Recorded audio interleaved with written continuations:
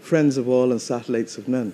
But it's not just Barbados that's moving closer to China, it's the whole of the Caribbean. I mean, it's the whole investment world. from China has gone up many folds. But so in is the the whole world. Years. If I look correctly, I think the Chinese hold a large percentage of assets within the United States of America and a large amount of their treasuries as well.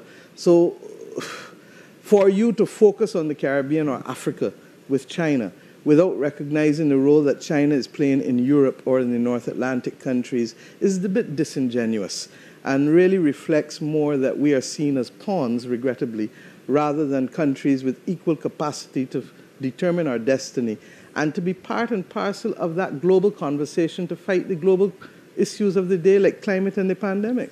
All right, well, that's put me in my place, hasn't it? No, not at Prime all, Minister Zira. Mortley. Thank you.